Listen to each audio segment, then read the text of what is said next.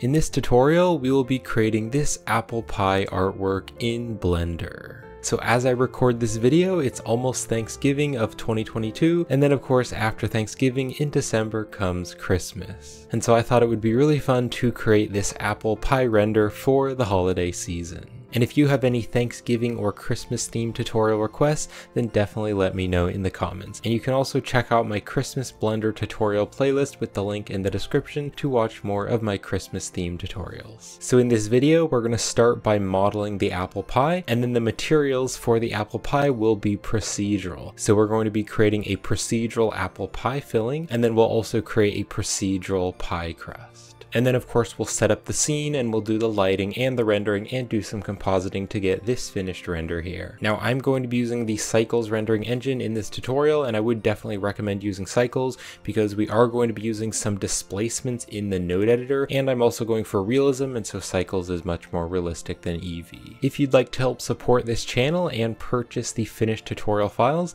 then you can get that over on my Gumroad store and my Patreon page. Links are in the description. And then just one more thing before we start, I wanted to let you know about the Physical Starlight and Atmosphere Blender add-on. Physical Starlight and Atmosphere is an amazing Blender add-on for creating realistic skies and sky lighting. I've used the add-on myself and I highly recommend it. You can customize the sun, atmosphere, stars, clouds, fog, and more. The add-on also provides some outstanding sky presets, such as daytime and sunset, fog and haze, Mars, and even retrowave. You can also change the time of day just by rotating the sunlight. Check out the add-on with the link in the description, and by purchasing the add-on through my link, you'll be helping to support this channel. Now the materials for the apple pie will be procedural, but I am going to be using this Photo Studio Broadway haul. So this is a free HDRI from polyhaven.com, links in the description if you'd like to download it, and I will be downloading the 1K HDR version, and we're going to use this to get some nice realistic lighting for the final scene. And then also for the wood table which the pie is sitting on, I'm going to be using this wood 050, and this is a free wood texture from Ambient CG, again links in the description. And I'm going to be downloading the 4K JPEG version. And then once you download this, you'll get a zip file, and you can extract the zip file to get the textures. Alright, so here we are in Blender, and my screencast keys will be right down here in the corner so you can see what buttons I'm pressing. So I'm just going to start by pressing the A key to select everything. Let's hit the X key and then click on delete. Always make sure you delete the default cube. So we're going to start by modeling the pie dish. So to do that, I can press Shift A to add, and let's go here to mesh, and I'm going to add a circle. And then I can press the period on the numpad to zoom into the circle, and I will press the tab key to go into edit mode.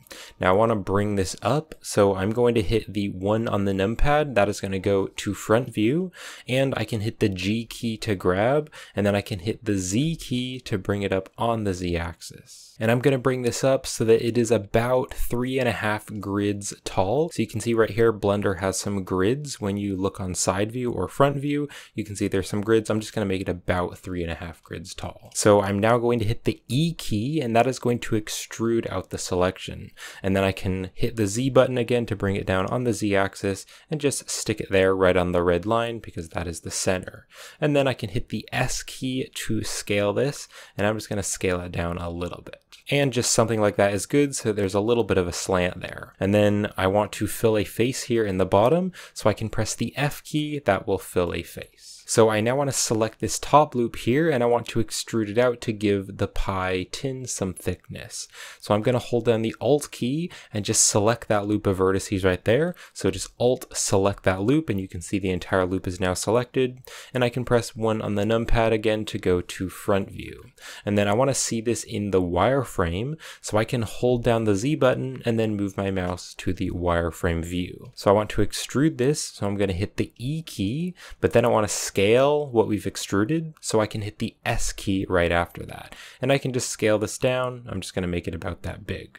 And then I want to extrude this down, so I'll hit E again, and then I can click down with my mouse wheel to constrain it to an axis, and I'm going to bring it down on the Z axis. You can also just hit the Z key to bring it down, and I'm going to stick it about there, and then I want to scale the entire thing down something like that. So now we just have some thickness there for the pie tin.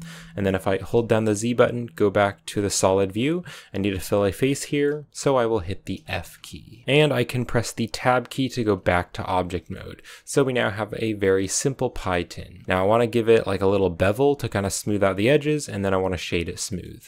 So select the object, and we're going to go right over here to the modifier properties. And let's click on add modifier, and here under generate, I can add a bevel. So the bevel modifier is going to give a bevel there on those edges, and I can take this amount here and I can turn this down. I can also hold down the shift key as I drag the amount to make my movements more sensitive, and I just want a tiny little bevel there on the edge. And then I'm also going to turn the segments here up to 2 so that there's a bit more geometry. And then using the object context menu, you can shade this smooth. So I use the right click select in Blender, so I hit the W key and then click on shade smooth, but you can just right click and then click on shade smooth.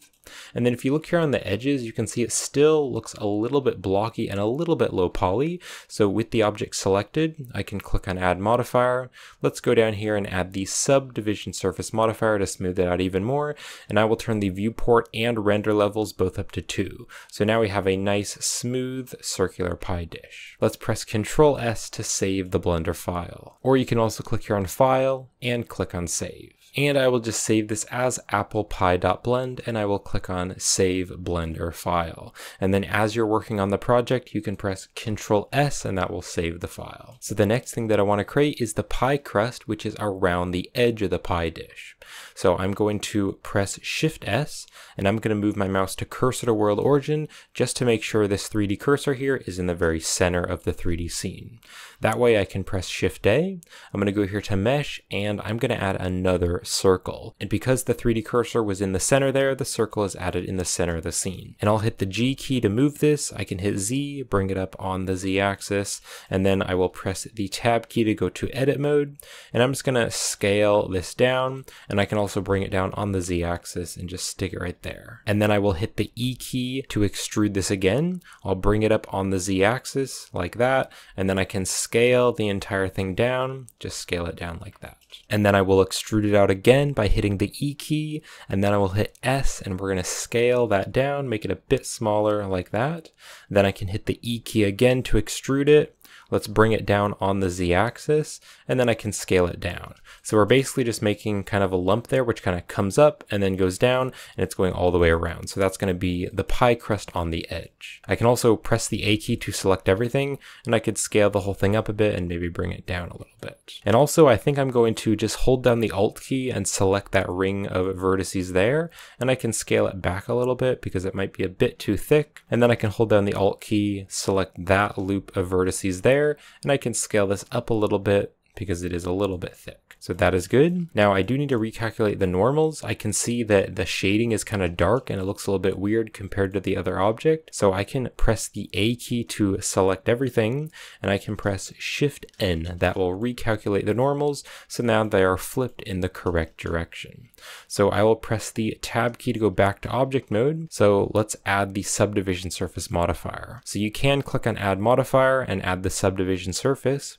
The shortcut key is Control 2. So the Control and the 2 on the top of your keyboard, that will add the subdivision surface modifier. And then I want to turn the levels of viewport and render both up to 3 so that it is very subdivided. And I also want it to be very subdivided because we are going to be using the displacements in the material to actually make the pie crust be kind of bumping up and down and give that pie crust shape. And then using the object context menu, I can shade the object smooth. And then if I tab to go back into edit mode, I can select everything with the A key, and I think I will bring everything up a little bit on the Z axis and scale everything up a little bit, just like that. So that is pretty good. All right, so the next object that I want to make is the pie filling. So to do that, again, press Shift S, go to cursor to world origin, just to make sure the 3D cursor is in the center there. And I can press Shift A, I'm going to go here to mesh, and I'm going to add a UV sphere. And then I can press 1 on the numpad to go to front view, and let's go into edit mode with the tab key. And then I want to delete half of the mesh because I only want the top.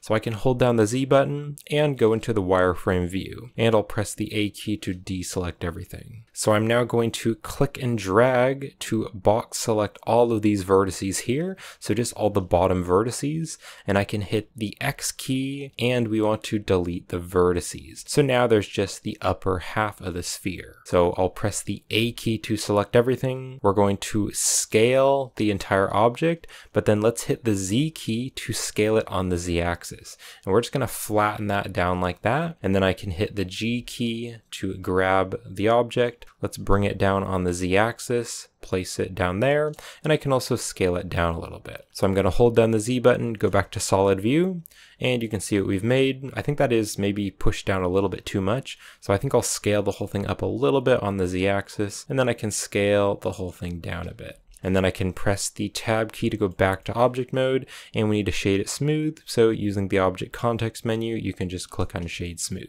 And let's press Ctrl S again to save the Blender file. Now, just like this object here, we're going to be using the displacements in the shader to make the little chunks of apple look like they're bumping out. And so because of that, I do want to add more geometry that the displacements can actually use. So with the apple filling object selected, I'm going to press Ctrl 2. That will add the subdivision surface modifier. But then here on the levels and the viewport, I'm going to turn this up to like 5. And if for some reason it's a little bit laggy in your 3D scene, then you could turn the viewport down. So you could turn the viewport down just to like 1 or 2, but then turn the render up to 5 so that it'll actually render with 5. I want to preview how it's actually going to look though in the viewport, so I will turn my viewport and render levels both up to 5. So the next object that we're going to add is the pie crust on top, and we're going to be modeling kind of like that weave shape where the pie crust goes in and out and goes up and down through itself. So again, press Shift S, go to Cursor to World Origin, and I can press Shift A,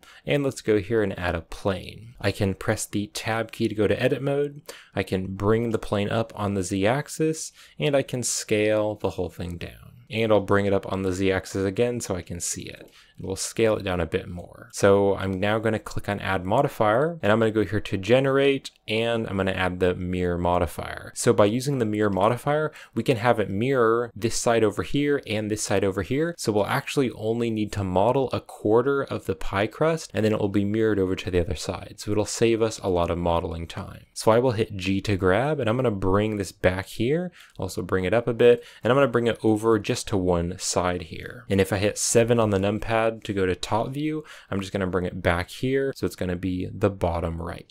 And you can see right here on the mirror, the x-axis is turned on, so it's going to mirror it over to the x-axis. And for some reason, if it isn't mirroring over properly, that might be because you moved the object over in object mode. And when you move the object over in object mode, it's going to move the origin. And the origin is the center of where it's going to mirror from. So if that happened, you could use the mirror object by just clicking here on the eyedropper, and then you can select one of these objects which are in the center, and it will do the same thing. It'll mirror it from the center. I'm not going to do that though because I have the object origin in the very center of the scene. So I'm going to press the Tab key again to go back to edit mode. And then I don't just want to mirror it back and forth on the x-axis. I also want to mirror on the y-axis. So I can turn on y. So now you can see it's being mirrored over 3 times. So we can just model this one and it's going to mirror over to the other. So now we're going to create those strips of pie crust. So I'm going to hit G to grab, and I actually want to put these all together because the first strip of pie crust is going to be connecting. Now I want these vertices to connect with each other. So right here on the mirror modifier, I'm going to turn on the clipping. Now I can press G to grab and I can move it back, and you can see they're going to stay connected. So I can push them together, and I'm going to bring them together like that. So now it's going to mirror over to the other side. So I can just model this side and it will be mirrored over. And I can press G to grab, and I can bring this out and make it nice and long. I can also hit the 7 on the numpad for top view and bring that all the way over to the end of the pie. So that is the strip in the middle, but I also want to have 2 more over here, and then of course it'll be mirrored over. So what I want to do is actually turn off the clipping. Then with the object selected in edit mode with the mesh selected, I can press Shift D to duplicate, and I'm going to bring this over. And then I can turn the clipping back on now that we've duplicated it and moved it away from the mirror. So I'll turn the clipping back on, and I can press G to grab, and I want to just stick it in there so it connects with the mirror, and I can bring it back. And then I want to make it about the same thickness as this piece here. So I can scale this, and I'm going to scale it on the x-axis and make it a bit longer. And I don't want to make it too thick, because if it's too thick, then it'll actually be hard to see the apple filling underneath the pie crust. So I don't want to make it too thin or too thick, but I think something like that is pretty good. All right, so that is good. So I now want to duplicate it one more time. So I will hit Shift D to duplicate. I'm going to bring this over and again make it kind of even, so there's an even spacing. And I definitely want there to be some space there so I can see the apple filling when the pie is finished. So just something like that. Now you can see that right here on the edges, it's kind of going through, it's going too far. So I'm going to select this vertex here, and I can double tap the G key, and double tapping the G key will activate the edge slide. And I can just bring that back so that it is fitting the round shape of the pie. So I can select this one here, and also double tap the G key to activate the edge slide and stick that there. And then this one, that is fine where it is. So I now want to duplicate all of these strips of pie crust, and I want to make them going the opposite direction. So I will press the A key to select everything, and then I want to turn off the clipping so it's not connecting with the mirror. So I will now press Shift D to duplicate. I can hit R to rotate, and then I want to type in a specific value. So I'm going to type in 9, 0, and then enter, so it's rotating over by 90 degrees. And so now that this has been moved over, I can click on the clipping to turn it back on, and I can press G to grab. I'm going to bring this forward so it connects to the mirror. Then I can press G to grab again, and I can bring this back so that it fully connects to the mirror. And then right here, I want this piece here to be connected to the mirror. So I'll hit G to grab again, and I can push that right in there and just try to make it about the same thickness. So something like that. And then also right here, this is going out too far. So let's select the vertex and double tap the G key, bring it back. Select this vertex, double tap the G key, bring that there. Select this vertex, double tap the G key, bring that about there. And then this one here, double tap the G key and bring that back. So there we go. We now have the top part of the crust. Now I think I want some of these pieces to be a little bit thinner. So you can click here on the face select, and then you can just select this face, and you can scale this on the x-axis to make it a bit thinner. Select this face, scale it on the x-axis. I don't want to make it too thin, but just a little bit thinner. So I think I'll scale this one. This one I need to scale on the y-axis, just make it a bit thinner. And also this here, scale it on the y-axis. So something like that. You can of course adjust this later if you need to. That is pretty good. I think the center one here, I think I might select that center piece, and I will press G to grab, bring it over on the x-axis and stick that there. Something like that. So I now want to make this pie crust thicker because it doesn't actually have any thickness right now. So make sure you're in object mode, and I can click on add modifier, and let's add the solidify modifier. So it's here under generate, solidify. So the solidify modifier is going to make that object thicker. You can see there on the edge it is now thicker, and you can play around with the thickness value to make it thicker. So I'm going to turn my thickness value here to 0.03. And then I want to bevel the edges because it still looks very sharp and blocky. So let's click on add modifier, and here under generate we can add the bevel modifier, and I can scroll down to see the bevel modifier. And I just want to leave the segments at 1. I don't really want very many segments, I just want 1, but I do want to turn this amount down. So I'm going to hold down the shift key and drag the amount on the bevel and just make it much smaller. And I'm going to turn my bevel amount just to a 0.001, so it will be pretty small. And then I want to give it the subdivision surface modifier to make it a bit more smooth and a bit more round because it still has a very square, sharp shape. So I'm going to scroll back up here. Let's click on add modifier. And under generate, I can add the subdivision surface modifier. And if I want to make these smaller, I can click on the little arrow here, and that's gonna like minimize the modifier. So I can make that smaller and this smaller as well. And here's the subdivision surface modifier. And I want to turn the levels viewport and render both up to 2. And now you can see it looks a bit more smooth. And then using the object context menu, I can shade the object smooth. Now right now the pie crust is still flat. So it's flat right here and it just goes straight over. But I want it to be kind of round with the pie. So to do this, I will press the tab key to go to edit mode. And I'm going to press 7 on the numpad to go to top view. And I want to hit the 1 on the top of my keyboard to go to the vertex select. And I'm going to hold down the Z button and go to wireframe. And I'll press the A key to deselect everything. And then I can just click and drag to box select those vertices there in the center. And I can hold down the Z button and go back to solid view. So now we just have those vertices there in the center selected. So I want to bring everything up, but I want the other vertices around it to be pulled along with it. So to do that, I can press the O key, or you can click right here to turn on the proportional editing. And I can now press G to grab, and I'm going to hit Z to bring it up on the Z axis. And you can see that because we have the proportional editing on, there's this circle here. And if you use your scroll wheel, you can scroll in and out, and that's going to change the size of the proportional editing. And I just want to scroll that out a bit more like that.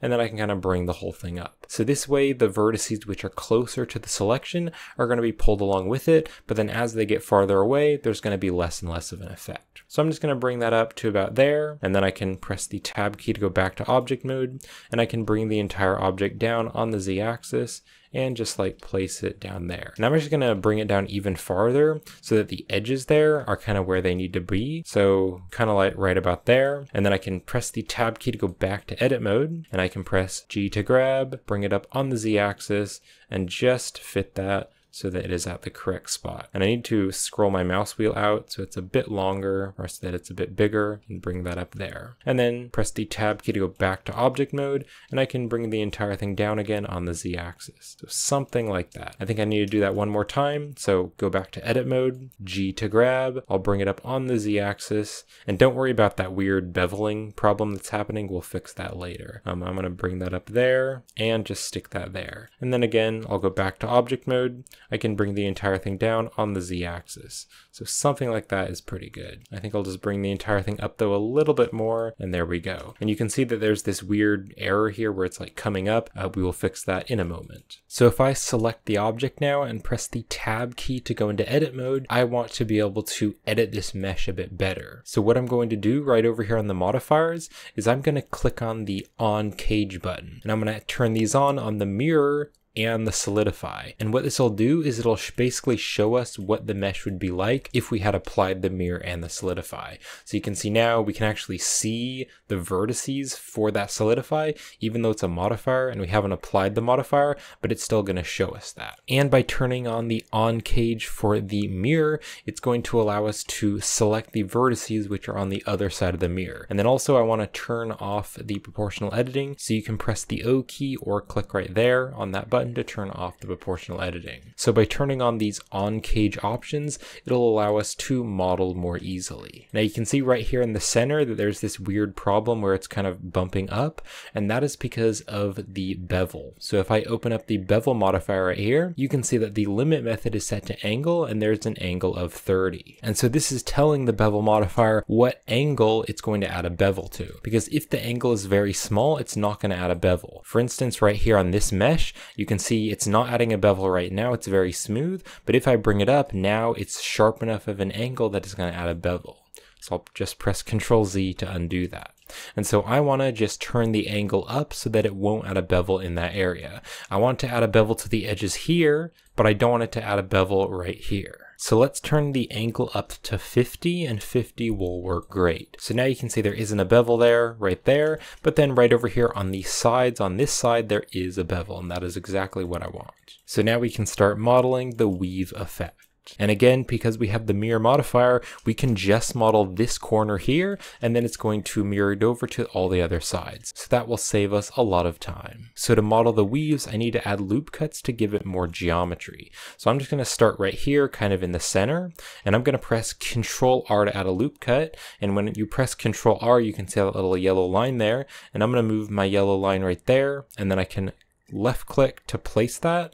Then I can drag this over, and then I'm going to left click again to place it there. And I'm sticking it here because this is just on the other side of where the other weave is going. Then I'll press Ctrl R again, and I will left click, drag this over, and left click to place it right there. So this weave here is going to be going on top of the other one. So what I can actually do is click right here to go to the edge select. And so if I have the edge select, I can just select that single edge and it will select the mirror because it's connecting. And also it'll select that bottom one there because this isn't actual geometry, it's using the solidify modifier. And so I can just bring that around and I can bring it up and down. So I'm going to double tap the G key, bring it over, and I can hit G to grab and bring it down on the Z axis just a little. And then this one right here, I want that to actually be going under. So I can select that edge right there and I'll hit G to grab and I can bring it down on the Z axis and I'm going to stick it down there so that it is touching the pie filling just like that. And then I also want to add a loop cut in there to kind of sharpen this up. So I'll press Ctrl R to add a loop cut.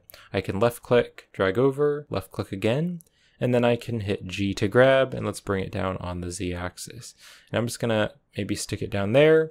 And then now that I brought that down, I can hold down the Z button and go back to wireframe, and I just want to select that loop right there, so just that edge, and I can hold down the Z button and go back to solid. And then I can bring the entire thing up on the Z axis just like that. Alright, so now it's starting to go down and then it comes up and then it will go down again. So let's just finish off this weave. So I'm going to go right over here, and so it started down, then it went up, so then this one here, it's going to go down again. So I can press Ctrl R to add a loop cut. I can left click right here, drag up and place it there. And then I can press G to grab, move it down a little bit. I can also press Ctrl R to add a loop cut, left click and place it there. And then I can bring this one down like that. And then right here, Ctrl R to add another loop cut. Let's bring this over here and I can bring this one up a little bit. And then also right here, I can just select that loop right there. And you might need to hold down the Z button, go into wireframe so that you can actually see it, and just select that edge right there. Go back to solid view and I can bring this down on the Z axis. Alright, so there's the first one. So it starts down, then it goes up, and then it goes down again. So I'm now going to do the other one right over here. So I'm going to navigate over to this side and we're going to do pretty much the same thing. So I'm going to press Ctrl R to add a loop cut, and you can see it's adding a loop cut right over there because that is the center in between those two loops. So I'm going to click and then I can drag over and then click to place it there. And then I'm going to hold down the shift key and also select that edge there, and I can bring the entire thing down on the Z axis and just stick it there on top of that other weave. And then I can select that one right there, select that edge, press G to grab, bring it up on the Z axis and stick it there. So now this one is going over the other one. So because this one went over here, it's going to go under this one here. So I'll press Ctrl R to add a loop cut. I can drag this over and then I can bring it down on the Z axis. Then I can press Ctrl R to add another loop cut, bring this one over, and you can see it's going a bit too far down, so I can bring it up on the Z axis and place it about there. So because it went under, it's now going to go over this weave. So I'll press Ctrl R to add another loop cut, bring this here, and I can bring it up on the Z axis, place that there, Ctrl R to add another loop cut, bring that there, and then bring it up on the Z axis. And then right here I might need to go into wireframe, so I'll hold down the Z button, go to wireframe, and I can select that edge right there, and I can hold down the Z button and go back to solid view, and I can press G to grab and bring it down on the Z axis and stick it about there. So now this one starts up, then it goes down, and then it goes up again. Alright, so now let's do the next one, so this one here. So this one started up and then it went down, so this next one here is going to be on top of it. So I'll press Ctrl R to add a loop cut, I can click and then I can drag up, and then I can bring this down on the Z axis and stick it there.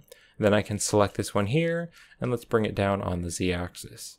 And now that I brought that down, I want to select this edge again and bring it up a little bit. So because it started as going up, I want the next one to be going under. So I can press Ctrl R to add another loop cut. Let's bring this over and I can bring this up just a little because it is kind of going through the pie filling. I can also press Ctrl R to add a loop cut there, and then bring that one down on the Z axis. Alright, and then right here, Ctrl R to add a loop cut, click and bring that over, and then I can bring this one up on the Z axis a bit because it is going a bit through the pie filling. Alright, and then because it went under here, it's going to go over here, so I'll press Ctrl R again to add another loop cut. Let's bring this over, and then I can bring this up on the Z axis, like that, and then Ctrl R to add another loop cut, bring that there, and I can bring this one up on the Z-axis again. Maybe double tap the G key again to activate the edge slide and move it back a bit. Let's press Control S to save, and then let's navigate over here to this side, and we're going to do the next one, so this one here. So I'll press Control R to add a loop cut, place that there. We're going to drag this up, but this one we want to be under, so I'll select that edge, G to grab, bring it down on the Z-axis. We're going to stick that down there, then select this edge here, not that one, but that one there, bring it down on the Z-axis, just place that there. And actually it might be easier if we took the solidify on cage and turned that off. You may want to turn it on or you may want to turn it off. You can just do whatever works best for you. But if I turn that off, now I actually can't see the one that's on the bottom side because of the solidify. So I'll just try that with that off. That might work a bit better. So I'll press Control R to add another loop cut, click and drag that over. And this one is going to be up. So I will press G to grab, move that up a bit. And then I can select this one here and I'll bring that one a bit more down. And Control R to add another loop cut. Let's bring this one up here. And then I can bring that down a little bit and bring that down a little bit. So it starts down, it goes up, and then right here at the end it'll go down. So Control R to add another loop cut. Let's bring this down on the Z-axis a little bit and place that there. And then you can also go into wireframe if you need to, select that edge right there, and I can bring it down on the Z-axis a little bit. So just like that. Let's press Control S to save. I can press the Tab key to go back to object mode, and you can see we're actually almost finished because it's mirroring it over to the other side, and that is looking really cool. So we basically just have these two here. So I will Tab to go back into edit mode. I'm going to zoom in here right to this one, and this one is going to start up because the previous one went under, so this weave is going to go up, then it will go under here, and then it will be up at the end. So I'll press Control R to add a loop cut. Click there, drag that over, and I can bring it up on the Z-axis. I can also select this here, bring it up on the Z-axis and place that there. And then I'll press Control R to add another loop cut, bring that there and bring it down on the Z-axis. Just stick it under that one.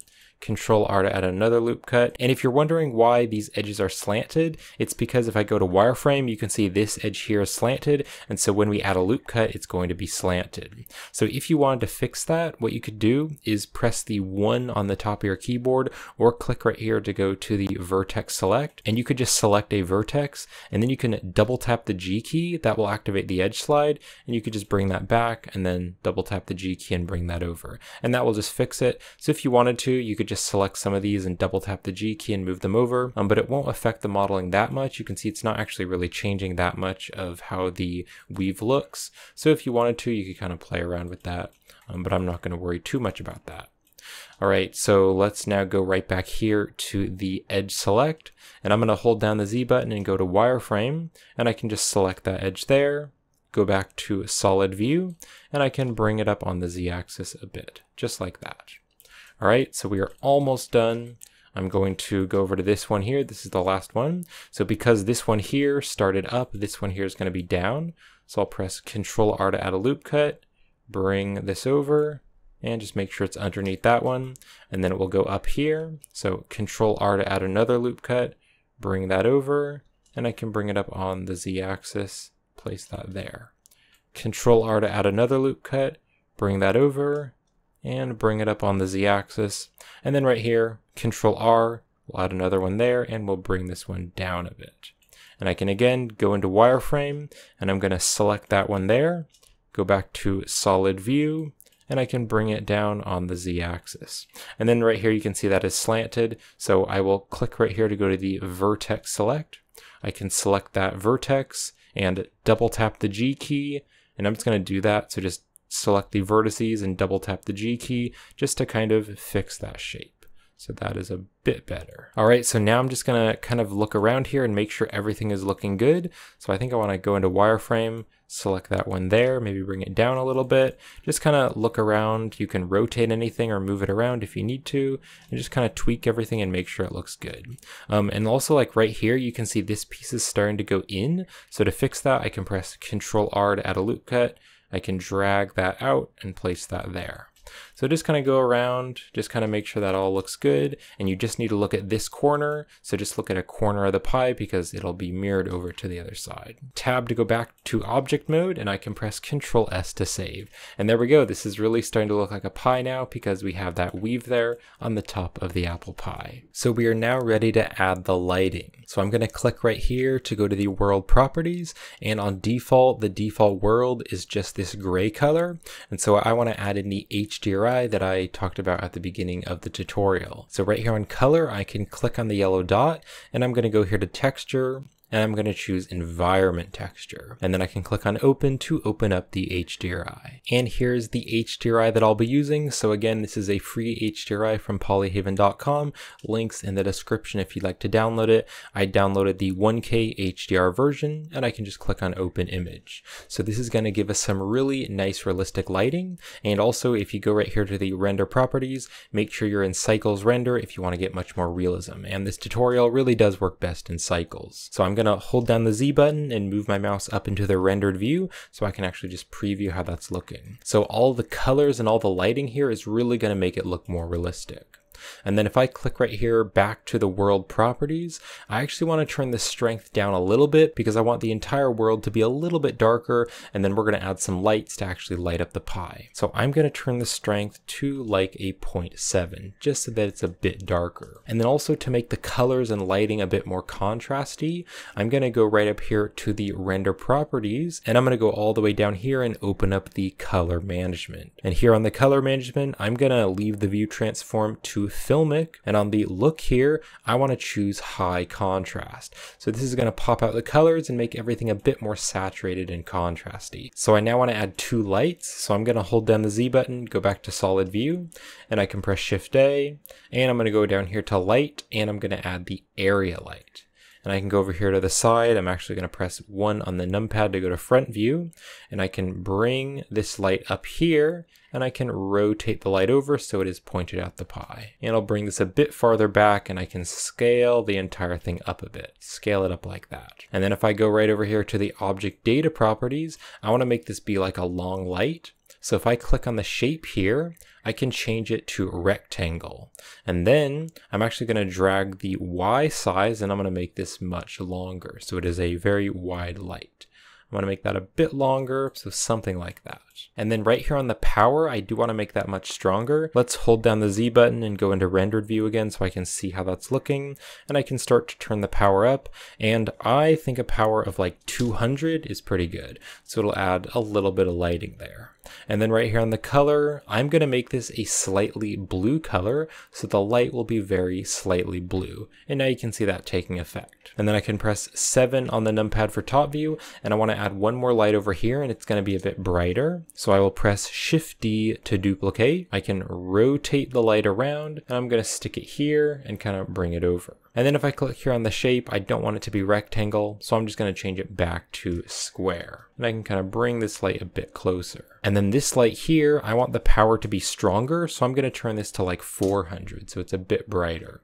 And now if I zoom in there, you can see we have some nice blue lighting shining on the pie. So let's now add a camera, so I can hold down the Z button, go back to solid view, and I'm going to press Shift A, and let's go here and click on camera. And then I'm going to navigate to where I want the camera to be. So I'm going to go here to the side. If I press 7 on the numpad to go to top view, I want the camera to be kind of right over here on the front right. So I'm going to move my view over here and kind of zoom in, and I'm going to look down at the pie. So once you've moved your view to where you want the camera to be, you can press Control Alt Numpad 0, and that is going to bring the camera to your view. And then I can hold down the Z button and go up into the rendered view to see that. Now, I don't really want Blender to render the preview all over here. I just want it to render the preview of what the camera can see. So in the camera view, I can press Control B, and I can drag a box around the camera and then let go. And this way it'll just render a preview of what the camera can see. And then if you click right here on the corner, that'll select the camera. And if you want to move the camera around, you can press the G key. That'll move the camera around. You can also press the G key and then double tap the Z key, and that'll bring the camera in and out. And then also I want to change the focal length of the camera. So with the camera selected, you can click on the object data properties, and right here on the focal length, I want to turn this up to 60, and this will make everything look a bit more flat, and I do think it looks a bit nicer. And then I also want to rotate it down a little bit, so I'm going to double tap the R key, and then I can hold down the Shift key, and that'll make my movement sensitive, and I'm going to just place it there. Then I can hit G to grab, and I will just bring that up a bit, and I can also press G to grab, and then double tap the Z key, and bring the camera out a bit. So something like that. And I do want a little bit of space here on kind of the top of the pie, because we are going to be adding a little bit of steam, like some wisps of steam. So I do want a little bit of space there on top of the pie. So something like that is pretty good. All right, so we can now get started with the materials. Now, when I'm doing the procedural nodes, I am going to be using the Node Wrangler add-on. So if you don't have that add-on enabled, you can click here on Edit, and you can go to the preferences. And then you can click right over here on the add-ons tab, and you can go to the search, and you can search for a Node Wrangler and just check mark the Node Wrangler add-on so it's built into Blender, and I'll show you how to use it in the video. So we can just close the user preferences. So I'm going to start by creating the pie dish. So let's click here on the pie dish, and then I'm going to click right over here on the shading workspace. So in the shading workspace, I have the 3D viewport over here. I'll press 0 on the numpad to go into the camera view. I can hold down the Z button and go up into the rendered view just to preview that. And then right over here, I have the shader editor. So I'm just going to make this smaller so that I have more space for the procedural material. Let me make this a bit smaller as well. And then I can click on new here to create a new material. And I'm just going to rename this material to pie dish or pie tin, whatever you want to call it. So this material is going to be very simple. I want it to be a metallic material, so let's turn the metallic value all the way up to 1. So now it is metal. And then I also want to make it a bit more shiny, so let's turn the roughness down. And I'm going to turn the roughness to a 0.25, so it is a bit more shiny. And then you could leave it as a silver color if you want. I'm going to make it a bit darker, and then I'm going to make it kind of an orangey color, kind of like a festive or fall color, something like that.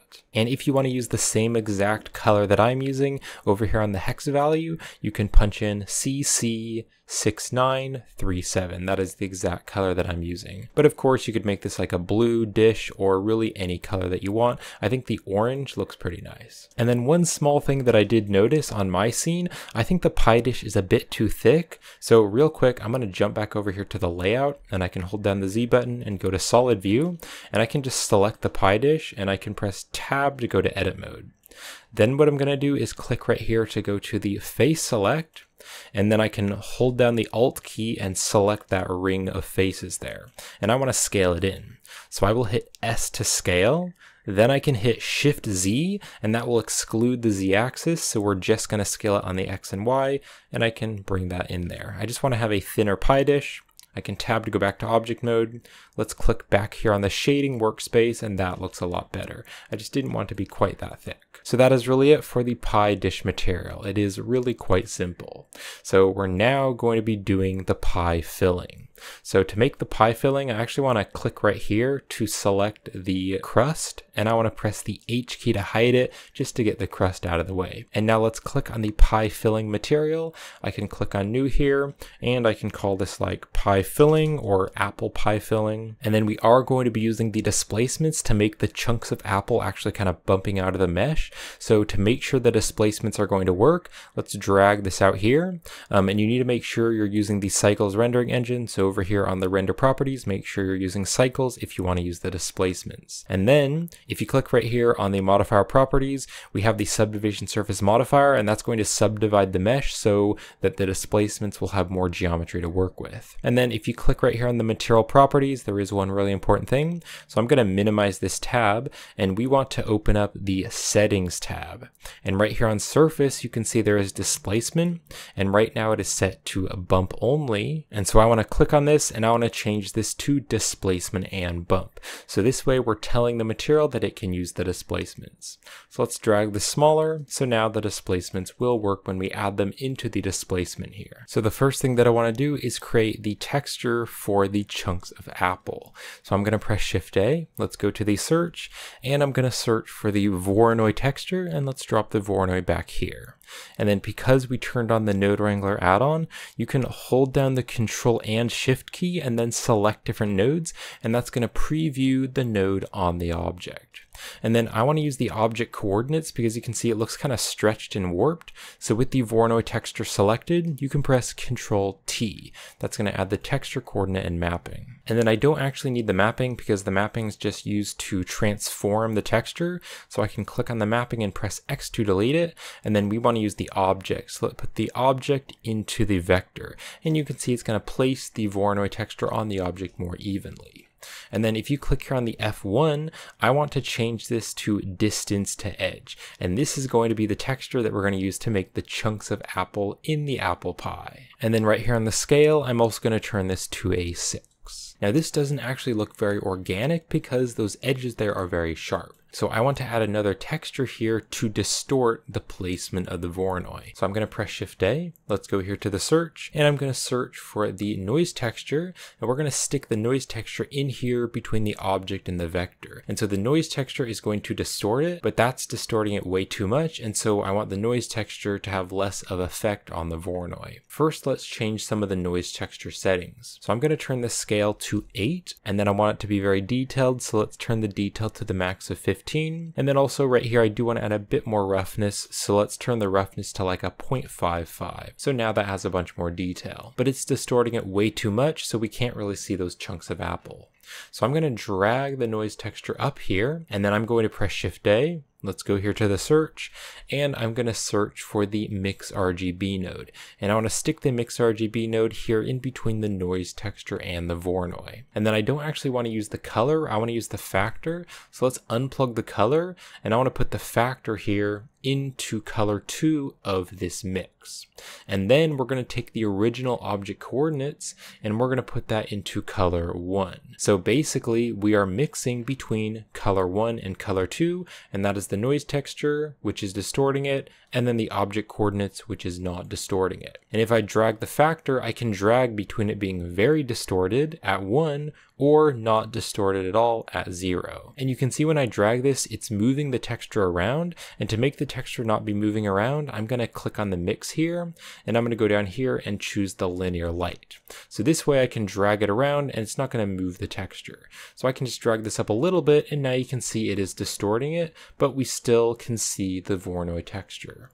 So I'm going to turn the factor way down, and I'm actually going to turn the factor to a 0.076. That's the exact value that I'll be using.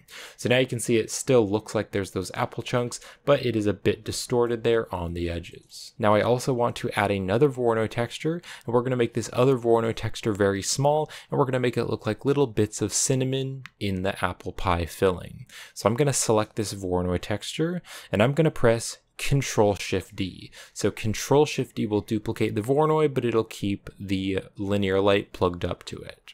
And then I can Control Shift and select the Voronoi texture. And then I don't want it to be set to distance to edge, so I'm going to click on this drop down arrow, and I'm going to choose F1 instead. So F1 is basically just going to make it look like a bunch of little circles. And if you zoom in there, you can see there's those little circles, but because the linear light is going into the vector, it's distorting it a little bit, so they look a bit more natural and random, and they have a bit of noise. And then right here on the scale, I'm going to turn the scale to like 150, so that it is very small. And so these little bits here are going to be the little bits of cinnamon in the pie filling. Now I want to make this cinnamon texture much more contrasty. So to do that, I can drag the principled shader back here, and I'm going to press Shift A. Let's go to the search, and I'm going to search for the color ramp, and let's stick the color ramp here after this top Voronoi. So I can now drag these values together, and that's going to make it more contrasty. And I actually want to flip these values, so I'm going to drag the white over here, and then I'll drag the black to about there. So now we just have those little white bits of cinnamon. So I now want to join the apple texture and the cinnamon texture together. So to do that, I can press Shift A. Let's go to the search, and I'm going to search for the Mix RGB, and let's stick the Mix RGB right here after the color ramp. And then I want to take the color here from the color ramp, and I'm going to stick that into the factor, and then this Voronoi texture distance is going to go into color 1. So I can then Control Shift and select the mix to preview it. And I just want to add the dark values. So if I click on the mix here, I can change this to darken. And then right here on color 2, I'm just going to click on this and I'm going to make it fully black. So this way it's now just going to add those little dark bits of cinnamon all over the apple texture. So I'm now going to click and drag to box select these two nodes here, and I'm going to bring them back, and I'm going to Control Shift and select the principled shader so that I can preview that again. So I now want this darken to be going into the shader. So I'm first going to put it into the normal to give the shader some bump. So let's take the color and I can put that into the normal. Now when we do that, you can see it's not really working. There's some weird shading issues, and that is because we need to convert the color data into normal data. So I can press Shift A. Let's go here to the search, and I can search for the bump node, and let's put the bump node in between the darken and the principled shader. And then to actually convert it to normal data, we want the color to be going into the height. And now you can see that it actually looks bumpy. And then right here on the strength, I do want to make this a bit less strong. It doesn't look that strong right now, but once we add the displacements and everything, it will look a bit strong. So I'm going to turn the strength down to just like a 0.4 so that is a bit less strong. And then I also want to put it into the base color. So let's take the color here and I can put that into the base color, but that doesn't look like an apple pie filling because it's white and black. And so I want to add a node in here to change the colors. So we can actually just click on this color ramp and I can press Shift D to duplicate it, and let's stick it here in between the darken and the principled. And then I can hit the backspace and that will reset the color ramp.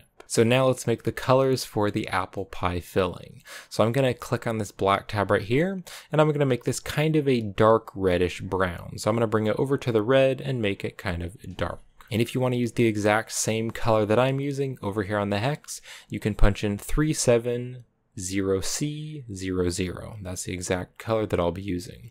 And I'm also going to drag this out a bit just to make it a bit more contrasty. And then right here, I'm going to click on this white tab and I'm going to drag the white tab out so you can see it a bit better. And then this is going to be kind of like the apple color. So I'm going to make this kind of like a light, kind of pinkish, kind of peachy color, something like that. And the hex value that I'll be using for this color is going to be FFBF80.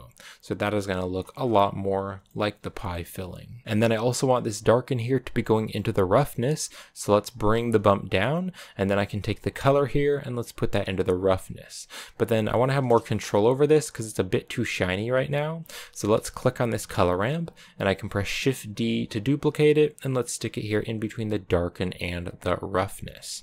And then I can hit the backspace with the color ramp selected to reset it. So I can now click on the white tab, and if I make the white tab much darker, it's going to be more shiny. So you can see that is like super duper shiny, especially if you look here on the side.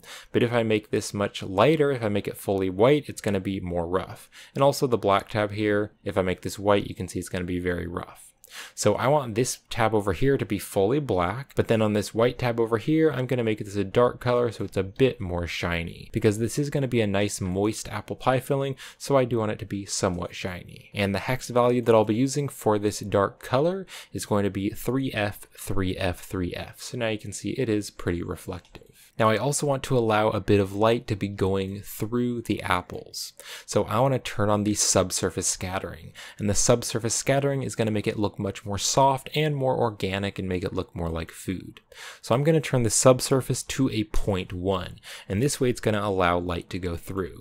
Now it's kind of looking white right now, so I'm going to take the subsurface color and I'm going to make this kind of like a reddish orangey color, and this will make it look much more like apple pie. And the hex value that I'll be using for the subsurface color is going to be E73D00. So you can see it's making it look much more soft and organic, and it's going to make it look much more like food. And the effect will be much more noticeable when we put it into the displacement as well, because right now this is still pretty flat, but once the pieces of apple actually pop out of the mesh, it'll look much more like apple chunks. Now I also want to add a bit more noise to the final base color, because if I Control Shift and select the color ramp, there isn't too much noise. So what I'm going to do is take this noise texture here and we're going to put that into the base color. So I'm going to click and drag just to box select the material output and the principled, and I'm going to drag this back, and I can Control Shift and select the principled. So I'm now going to just select this darken here, this mix RGB set to darken, and I can press Shift D to duplicate it, and let's drop it here after this color ramp going into the base color. And then I can take this noise texture and I'm going to take the factor, let's pull out a wire, and I can drag this all the way over. You can kind of push on the edge to kind of drag it up, and I want to stick it into the factor of this darken here. And then let's Control Shift and select the darken to preview it. And you can also see that this wire is kind of overlapping the other nodes. So what you can do is hold down the Shift key and right click and drag, and that's going to add a reroute. And then I can click and drag and I can bring the reroute up here.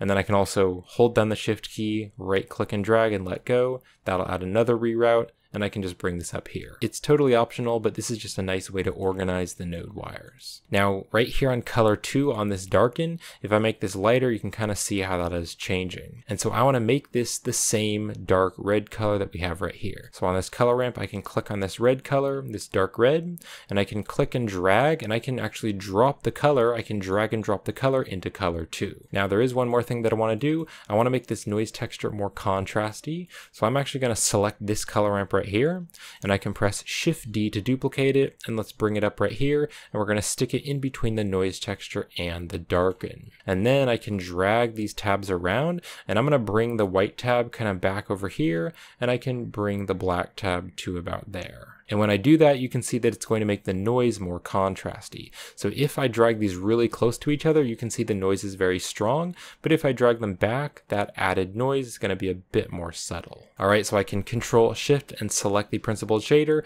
and now that has just a bit more noise and it looks a bit more random. And then one other really important thing that I want to do to make this look really nice, I want to put some data into the displacement to actually make it look like it's popping out. So I can take the Voronoi texture right here. This is the one that we're using to create the apple texture. Let's take the distance and I can put this into the displacements. Now there's some weird issues with this, and that's because we need to actually convert the black and white data into displacement data. So to do that, I can press Shift A, let's go to the search, and I can search for the displacement node, and let's stick this right here in the wire. And I can just drag this down and just stick it right there. And then I actually want the Voronoi texture distance to be going into the height value, and that way it'll convert it to proper displacement data. Now that is way too strong, so let's take the scale, and I'm just going to turn this down for now to just like a 0.1. So it is much less strong. But now you can see those little chunks of apple are popping out, and that looks really nice. And you can see the subsurface scattering also adds a really cool effect. So that is really starting to look like apple pie filling. Now I do just want to adjust it a little bit. So what I'm going to do is just take one of these color ramps, and I can press Shift D to duplicate it, and let's put it here before the displacement. And then I can just hit the backspace to reset that. So I can now drag the black tab over, and you can see if I drag the black tab over, it's going to bring the parts down a bit. If I press Control B and then drag a box around here, that way it'll just render the preview a bit faster. And so now you can see if I drag the black tab over, it's going to make those chunks of apple coming out a bit less. So I want to drag this back. I don't want it to be all the way over here. I want to drag it back to about there. And then also I can click on the white tab here, and I can drag the white tab over, and you can see that's going to pop the apples out a bit. So I'm actually going to drag the white tab like way over here, but now the apples are actually popping out too much. So if I click on the color here on the white tab, I can just drag this down a little bit, and then they'll be a bit less strong. And if you want to use the exact same value that I'm using here for this white color, I'm going to be using a hex value of E5, E5, E5. And then you can see that the apples are still a bit too strong, so I can now just fix that with the scale. So I found that a scale of 0.04 looks pretty good. So now the apples are just popping out a little bit, but that looks really cool. And you can also see there's all those little dots there, and those little dots look like little bits of cinnamon in the apple pie filling. So I can press Control B and I can drag a box around there, and there we go. We now have the finished procedural apple pie filling. So let's press Control S to save the Blender file again, and then you can move your mouse into the 3D viewport, and you can press Alt H, and that'll unhide the objects. And then I can hold down the Z button and go up into the rendered view just to see how that's looking. And then if you need to, you can select the pie filling and move it up and down on the Z axis, or you could also select the weave object, and then you can move it up and down on the Z axis, just to kind of fit that into place, because I don't really want the pie filling to be going through the crust, but I'm going to leave that how it is for now, and once I have the material for the crust, then I'll move it up and down. So we're now going to be creating the crust material. So I'm going to select the pie crust, and then what I'm actually going to do is click here on the drop down, and we're going to add the apple pie filling, because this material is going to be very similar to the crust material, and so it'll save us time if we just delete some of the nodes and change it a bit and create the crust. So now that I've added that material, I want to duplicate this material so that it is separate. So to do that, I can click on this button right here. It looks like two little pieces of paper or like a little file icon, and that'll duplicate the material. So I can now just rename this material to apple pie crust. So now this is a separate material, so if we change things, it won't affect the other material. So I'm going to zoom in here, and I want to delete 4 nodes. I want to delete the Voronoi, this color ramp, the other Voronoi, and the linear light. So you can just click and drag to box select these nodes, so the Voronoi, the linear light, and the color ramp, and I can press X to delete them. But we're still going to use the other nodes. So we're now going to add in some new textures to make the pie crust. So I'm going to press Shift A, let's go to the search, and I'm going to first add a new Voronoi texture. Let's stick this down here, and I can Control Shift and select the Voronoi texture to preview it. Now right here on the F1, I want to change this to smooth F1. And this is pretty much the same thing as F1, but the edges are going to be smooth. And then I'm also going to turn the scale here to 8. So I now want to distort this Voronoi to give it kind of a crusty texture. So I'm going to take the factor here from this noise texture and let's stick that into the vector. Now this is distorting it way too much, so I want to make it less strong. So I can press Shift A, let's go to the search, and I can search for the mix RGB, and let's put the mix RGB in between the noise and the Voronoi. And then I can take the object coordinates and let's put that into color 1, and then we want the factor of the noise texture to be going into color 2. And then just like with the other texture, let's click on the mix here and let's change this to linear light. This way I can drag this around, and it's not going to move the texture around, but it will distort it. So you can see if I just drag this up a bit, now it kind of looks like a crusty bread material. I'm going to turn the factor to 0.2 because I think 0.2 looks pretty good. Now I also want to give this crust material just some noise all over it. So I'm going to press Shift A, let's go to the search, and I'm going to search for a new noise texture, and let's put the noise texture underneath the linear light. And then the object can go into the vector, so I'm just going to stick that there. And then I can Control Shift and select the noise texture, and let's change some of the settings. So I'm going to turn the detail all the way to the max of 15 because I do want it to be pretty detailed. And then let's also turn the scale up. I'm going to turn the scale up to 9. So now we have some nice noise all over. So I'm now going to use this darken here to mix the Voronoi and the noise together. So I'm going to take the distance from the Voronoi and I'm going to put that into the factor of this darken, and then I can take this noise texture factor and I'm going to put that into color 2 of the darken. And then I don't want it to be set to darken, so I'm going to click on this and I'm going to just change this to a mix. And then I can Control Shift and select the mix to preview it, and I'm going to take the color 1 and I'm going to make that fully white. So now we're taking this Voronoi and this noise texture and we're going to mix them together, and it is pretty white. But you can definitely see that there's the Voronoi, and then there's just some little subtle noise all over the texture. So I can now Control Shift and select the principled shader, and this mix is already going into this color ramp and into this bump, and I could also maybe drag these over. Although I do want to edit some of the properties of these nodes. So first let's do the bump. So on the bump here, I just want to make this a little bit more strong. So let's turn the bump to like a 0.5 so it's a bit more strong. And now you can see if you zoom in there is some nice bump there on the crust. And then this crust is very shiny, and that's because we duplicated it from the other material, but I want the crust to look like it's cooked, so it's going to be a bit more dry. So I'm going to click on this color ramp here, which is going into the roughness, and if I make the colors lighter, they're going to be more rough. So I can click here on this tab, click on the gray tab, and I'm going to make this a bit brighter. And the hex value that I'll be using for this lighter color is going to be BA, BA, BA. So now the crust looks a bit more dry. And then let's go up here to the colors. So on the color ramp and the darken, I do want to change some of these colors a little bit. So on the color ramp here, on this red color, I want to make this a bit more orange, and then I want to make it a little bit brighter. And I think that looks better for the crust. And to use the exact same color that I'm using, you can go to the hex and you can punch in 5, 1, 1C00. And then I also want to drag this out a bit so you can see a bit more of it. And I can also Control Shift and select the color ramp to kind of preview that. So I want to drag it out a bit so you can see it a bit better. And then this kind of tannish, kind of peachy color, I want to drag this back a bit. And I'm going to drag it all the way over. And then I want to click on the peach color and I want to make it a little bit more yellow and a bit less saturated. And the color that I'll be using for this peachy color is going to be a hex value of F2C284. So now that looks much more like a bread crust. And then I can also Control Shift and select the darken, and you can see what that noise texture is doing. Now I do still want to use this darken with the color ramp and the noise texture because I want to add a bit more noise all over, but I do want to change color too. So I'm going to click on color 2 and I'm going to make this a bit brighter and a bit more orange. And that'll make it look a bit more like cooked pie crust. And let's actually make this a bit more orange and a bit brighter. And the hex value for color 2 is going to be BF4A17. So now you can see that it's a bit brighter and it kind of looks a bit reddish and orangey.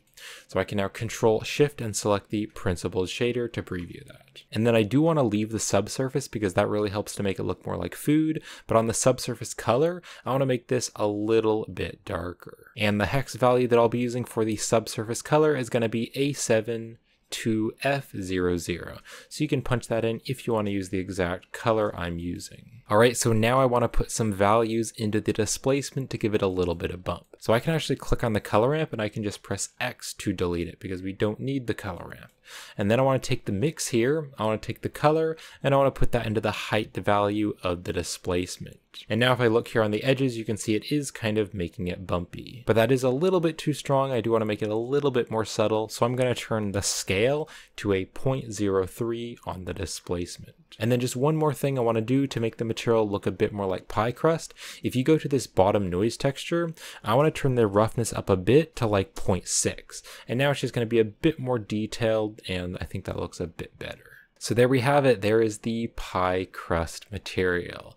So I can zoom out here, and then what I can do is I can kind of adjust the size of this. So I can click on the pie filling. I can press G to grab, bring it up on the Z axis, and I want to do this in the rendered view because the displacement is going to affect it. So I can kind of drag the pie filling, and I want to make the pie filling like as high as it can be without it popping through the crust a bit too much. So something like that. I just want to make it as high as it can. I could also bring the pie crust down if I wanted, bring it down a little bit, but something like that is pretty good. All right, so I now want to add this pie crust material to the outer edge. So I can actually just click right here and drag and drop this material on this object. Or you can select the object and click right here and just select the pie crust. Now I actually want to duplicate this material and change it a little bit because I want to make the edges kind of going up and down and give that cool effect of apple pie that they usually add when they're making apple pie. They kind of make the crust going up and down kind of in a wavy pattern.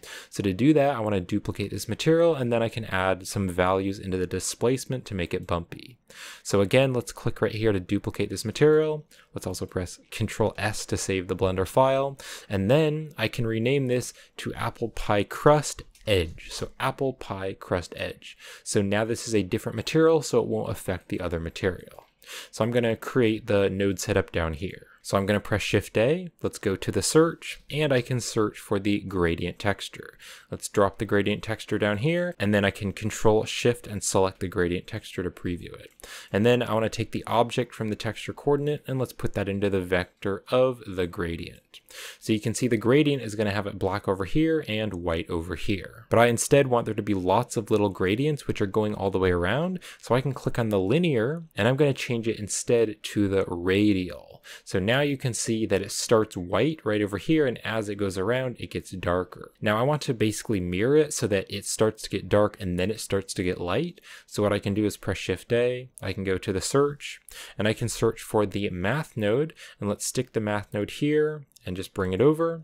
And I want to click on the add, and I want to change it to the ping pong. So it's right here, you can see rounding, go down here and select the ping pong. So now instead of it being really sharp, it's black over here, then it gets lighter, and then it gets dark again. Now right now we just have one gradient, and so I want to make a lot of gradients, so it's going white and black and white and black. So I can take this ping pong, I can press Shift D to duplicate it, and I can drop it right here before the first one. And then I can click on the ping pong, and I'm going to instead change this to multiply. So we're going to actually multiply the ping pong. And then I can turn the value up, and you can see now it's going to multiply it, and so now we have a bunch of little stripes here. So I am going to turn the value here to 16. I think 16 is pretty good, but then I also want to change the ping pong amount. So I'm going to turn the ping pong to just like a 0.2. So now we have much more and they are smaller. And so these white and black values are going to actually make it bumping up and down when we put it into the displacement. Now I want to make this a bit more contrasty, so I can press Shift A, let's go to the search, and I can search for a color ramp, and let's stick the color ramp after the ping pong. And then I want to drag this over so that there is more white, but then I also want to drag the black over just so that there's a bit more black. So it's going to be more contrasty, so something like that. So now you can see we have the white and the black. So I can now mix this into the displacement to make it bumping up and down. So I'm going to press Shift A, go here to the search, and I'm going to search for the mix RGB, and let's put that before the displacement. And then I want to take the color ramp color and let's put that into color 1. And then this mix right here, that is going to go into color 2. And then I just want to change this to lighten so it adds the light values. And I also want to Control Shift and select the mix so I can preview it. And then I want to click on the mix here, and I'm going to change this to lighten. So now you can see that the noise texture there from this mix, it's still there, but it's adding those white areas. So I can Control Shift and select the principled shader. So you can see it's doing something. It's kind of bumping up and down a little bit, but I want to make that a bit more strong. So I can turn up the scale, and if I turn up the scale too much, you can see it's bumping out way too much.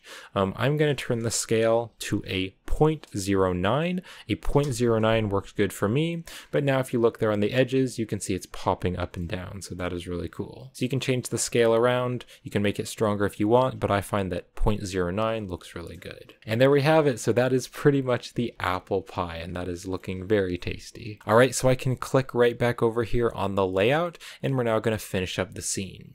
So the next thing that I want to do is the ground or the table.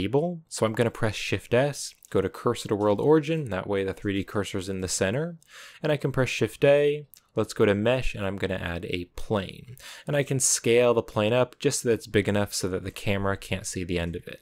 So that's pretty good. You can press the 0 on the numpad to go into the camera.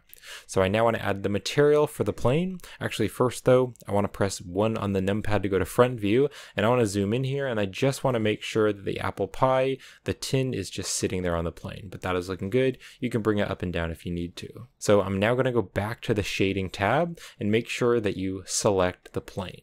And I can click on new here to add a new material, and I can just rename the material to wood.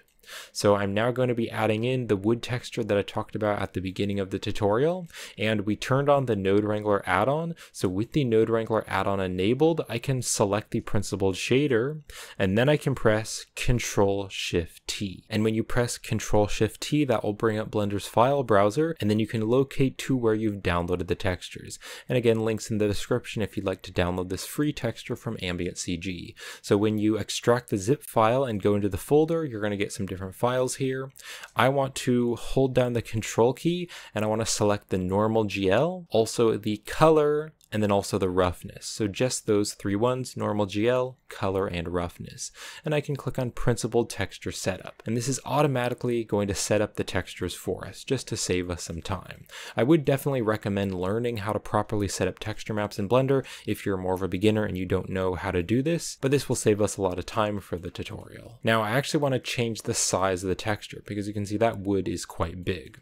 So if I go here to the mapping, I can go to the scale, and I can click and then drag down, and then I can drag back and forth, and that'll change the size of the texture. So I'm just going to turn this up maybe to like a 6. I think 6 is pretty good, and that way if you zoom in there, you can see now it's showing much more the wood, and it just looks like a nice wood table. Now I also want to edit the colors, so I'm going to click and drag just to select these nodes here, and I want to bring them up just so that there's more space between the base color and the principled. And I want to add some nodes in here to make it a darker wood. So I'm going to press Shift A, I'm going to go here to the search, and I'm going to search for the RGB curves, and I can stick the RGB curves in between the base color and the principled. And then I want to make it darker, so I can click and drag, and I'm going to bring a dot here, and if I make it down here in this corner, it's going to be darker and darker. I can also click to add another dot, and I want to put this dot down here so it's kind of rounding down. And then also if I click here on the R for red, I could drag this down a bit because I think there should be a bit less red. And also if I click here on the G for green, I could drag this down a bit so there's a bit less green. And then I want to add one more node in here, so I can press Shift A, and let's go to the search, and I'm going to search for the hue saturation value, and let's just stick that right there. So I want to make it a bit less saturated, so let's just click on this arrow here once to turn it down to 0.9 so it's a bit less saturated. But then I want to turn this value way down, so I'm going to click here on the arrow and I'm going to turn it way down to 0.1, and that way it's going to be a very dark table. So if I make this bigger, you can see now it looks just like a very dark wood. So just play around with the colors of the wood until it's a color that you like. Alright, so we're now going to be creating an object for the steam which is coming up, because I want to make the pie look like it's been freshly baked. So let's go right back here to the layout, and I'm going to zoom out here, and I'm going to press Shift S, go to Cursor to World Origin, so the 3D cursor is in the center there. So I can press Shift A, let's go to Mesh, and I'm going to add a cylinder for the smoke, or the steam. And then I actually want to shade this object smooth, so using the Object Context menu, I can click on Shade Smooth. Then I can press the Tab key to go into Edit mode, and I want to scale the entire thing up on the Z-axis and just make it taller, and that way we'll have more to work with, so if we want to move this up and down, we can, just to kind of get it to the right amount of steam that we want. So I'll press G to grab, bring this up on the Z-axis, and I want to stick this right about there, so it's on top. So I can now create a material for this. So what I'm going to do is just click right back over here on the shading workspace. And with this object selected, I can click on new to add a new material, and I can also just rename this material to steam. So we're going to be creating a procedural steam material using the volume. So we're actually going to be using the principled volume. So let's press Shift A. I can go here to the search, and I can start to search for a volume, and let's add the principled volume. Let's drop this here, and then I don't actually want the principled, so I can select it and press X to delete it. And let's take the volume and put that into the volume of the material output. So we're not going to use the surface, we're just going to use the volume. And there we go. So already it looks like we have a bunch of smoke there. It kind of looks like there's a bunch of smoke billowing up from the pie. But I don't just want it to be one big cylinder. I want to add a noise texture into the density so that there are just some parts here and there where there's little bits of steam. So I can press Shift A, let's go to the search, and I'm going to search for the noise texture, and let's stick the noise texture here. And then I want the factor to be going into the density, so instead of having one density value, the noise texture is going to control the density. If you select the noise texture, you can press Ctrl T, and that is going to add the texture coordinate and mapping, and I want to use the object coordinates just like all the other textures, so let's put the object into the vector. And then I also want to Control Shift and select the noise texture so I can preview it. And let's change some of the settings. So I want to turn the roughness up, so let's turn the roughness up to like a 0.7 so there's more roughness.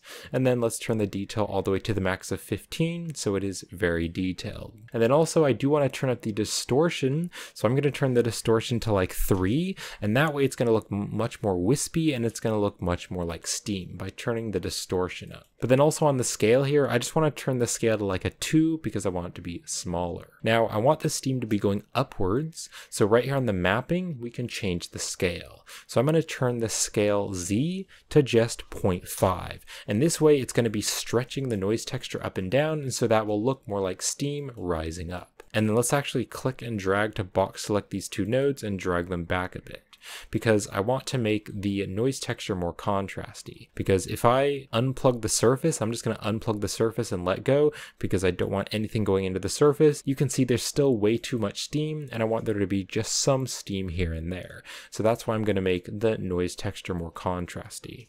So I can press Shift A, let's go to the search, and I can search for the color ramp, and we're going to stick the color ramp in between the noise texture and the principled.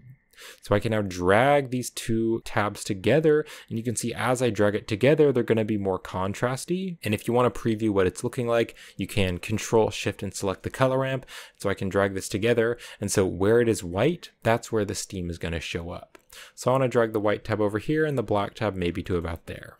And then again, for the final material, we don't want to use any surface. So just click and just drag the wire out of the surface so that we're just using the volume. And then if you wanted to, you could change the color here. So you could change the color, but I don't really want to do that because steam coming from food is just going to be white.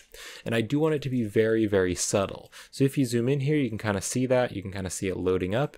And I do want it to be very subtle because if it is too strong, it's just not going to look realistic and it's going to kind of look like smoke. It'll maybe look like the pie has been burnt or something, or it's been overcooked. So I do want to make it very subtle because steam is just going to be very subtle, but just adding a little bit of steam here and there will look really nice. So just change the color ramp to change how visible you want the steam. And then if you select the object, you can rotate the object on the Z-axis and that'll kind of rotate the steam around. So you can rotate it to a different spot if you want to change that.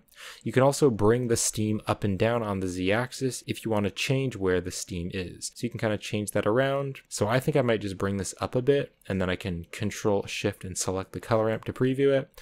And I want to maybe make the steam a little bit more contrasty. And then of course you can rotate the steam to kind of get it to a spot that you like. So I'll unplug the surface and that is looking really good. So again, it should be very subtle, just a little bit of steam. All right, so we are almost ready to render this and then we'll do some compositing and get the final image. But one thing that I want to do to make the render look nicer is I want to add a depth of field. So let's go back here to the layout and I can kind of just zoom over here and I actually want to select the steam and I can press the H key just to hide it for now. So I now want to press Shift A. Now let's go down here to empty and I can add the plane axis. And why I'm using an empty object is because the empty object won't show up in the render. So I can press G to grab, S to scale. I'm just going to scale this down and I'm going to stick it right here kind of on top of the pie. And this is where I want the depth of field to be. So I can now press 0 on the numpad to go into the camera view and I can just select the camera and let's click right here on the camera settings and we can open up the depth of field. And then if you click here, you can find the empty. You could also like search for it. You can also just click right here on the eyedropper and then you can select the empty object. And then I want to hold down the Z button and go up into the rendered view to preview it. And then what I could do is just turn the f-stop way down and you can see that taking effect. Of course, that's way too strong. So what I can do now that I've turned the f-stop to 0.1 is I can just click to turn up the f-stop. And I don't want there to be too much depth of field, but just a little bit. So I'm going to turn the f-stop to 1.5. I think 1.5 is pretty good. So this way, most of the pie is in focus, but kind of way out here, the table starts to get a little bit blurred. So that is looking really nice. And then I can press Alt-H, and Alt-H is going to unhide that steam object. All right, so we are about ready to render this. I do just want to turn up the render samples so that it'll render with more samples. So I'm going to hold down the Z button, go to solid view. So if you click right here on the render properties, you can open up the sampling. And right here on the render samples, I'm going to turn this up to like 200. I think that'll be pretty good. If that's going to take your computer too long to render, you could turn it down. But if you have more samples, the render will look nicer. And also, if you click right here on the output properties, I want this to be a nice large image. So I'm rendering this out as 2560 by 1440. So that's like a 2K resolution. It's the resolution of my computer monitor. And so I do like rendering at a high resolution. But you could make the resolution much smaller or just leave it as the default of 1920 by 1080. And if the image is smaller, it'll render faster. All right, so before you render this, make sure you press Control S just to save the Blender file, just in case it crashes or anything. And then to render the image, you can press F12 or click on Render and click on Render Image. And the render has finished. Now, something that I did is actually rendered this, but then I went back and turned down the amount of steam. And this actually might be a little too much steam too, so you might need to go back and adjust the steam. The steam should be very subtle because you're not really going to be able to see that much steam unless it maybe just came out of the oven, but still the steam will be pretty subtle. So now let's do the compositing. So I can just click right over here on Blender's compositing tab, and then I can also just click and drag and make this smaller because I don't need the timeline. And let's click on use nodes to use the compositing nodes. And I can drag the render layers back. So the first thing that I want to do is add some color correction. So let's press Shift A. I can go to the search, and I'm going to search for the RGB curves, and let's put that here after the render layers. And then to preview it in the backdrop, I can hold down the Control and Shift key and select the RGB curves. That is using the feature of the node wrangler. When you Control, Shift, and select different nodes in the compositor, it's going to add the viewer, and so you can preview the pie in the background. And also make sure you have the backdrop button turned on. And then also you can press V to zoom the background out and Alt V to zoom the background in. So I now want to do a little bit of color correction. So let me just drag this over so I can see the pie a bit better. So right here on the RGB curves, I'm going to drag a dot up here just to make everything a little bit brighter. I'll bring this up like that, and then I can click to add another dot, and I'm going to drag this down. So this will just make everything a bit more contrasty and a bit more saturated by kind of giving that curve there. And then I also want to add a small glare. So let's press Shift A. I can go to the search, and I can search for the glare node. And let's stick the glare node here in the wire going to the compositing, and I can Control Shift and select the glare node to preview it. Now I want to change it from streaks instead to fog glow, and we'll just wait for that to load up. And you can't really see the glare, and that is because there isn't anything in the scene which is super bright. So I can turn the threshold down, and if I turn the threshold down, it's going to use less bright objects as the glare. So if you turn the threshold down to 0, you can see now everything is really glared. So I can now just kind of turn the threshold up, and you can see now just kind of that edge there is a bit brighter. So for this scene, a 0.2 is pretty good. You could go like with a 0.3. I'm just going to change it to a 0.2. So I now want to add a vignette along the edges to kind of make the edges a bit darker. So you're going to focus more on the pie. So I'll press Shift A. I'm going to go here to the search, and I can search for the box mask. Let's stick the box mask here, and then I can Control Shift and select the box mask to preview it. And if I drag this out, you can kind of see it better. So there is a width and there is a height, and so I can hold down the Shift key and drag the width and height, and I want to make this box bigger, and we're going to use this box to make the vignette effect. So I'm going to make this a bit bigger, something like that. Now I want to blur this because right now it's super sharp. So I can press Shift A, let's go to the search, and I can search for the blur node. And let's stick the blur node right here after the box mask. And then what I can do is click, and then I can drag down, and then I can drag towards the right, and that way it's going to blur it more and more. And you can also type in a specific value, so I'm going to click, drag down, and then let go. And I'm going to change it to like a 600. 600 works pretty well for my scene, but you don't need to make it that high if you don't want to. You can just blur it as much as you need. And then back here on the box mask, you can drag the width and height if you want to make it bigger or smaller. But a vignette should be kind of subtle, so just kind of a little darkness on the edges is pretty good. So I now want to mix this into the image. So I can press Shift A, let's go to the search, and I'm going to search for the alpha over node. And we're going to stick the alpha over node right here between the glare and composite, and then make sure that the viewer node and the composite is plugged up to the alpha over. So I can Control Shift and select the alpha over, and now the viewer and composite is both going into it. And then I want to take this image here from the blur, and I want to put that into the factor. So the factor is going to tell it where it's going to be the top image and where it's going to be the bottom image.